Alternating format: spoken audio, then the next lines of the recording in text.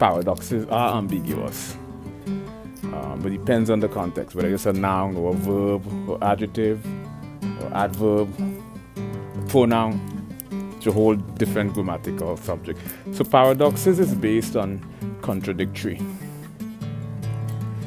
polarity, coexisting polarity or coexisting contrast, contradictory, like the wave medium, the wave particle duality in light technically is considered a paradox, a duality, and ambiguity simultaneously, because paradoxes is based on contradictory. Ambiguity deals with indecisiveness.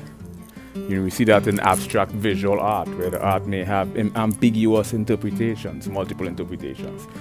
And because we have the wave particle duality in light, it means that the wave particle duality in light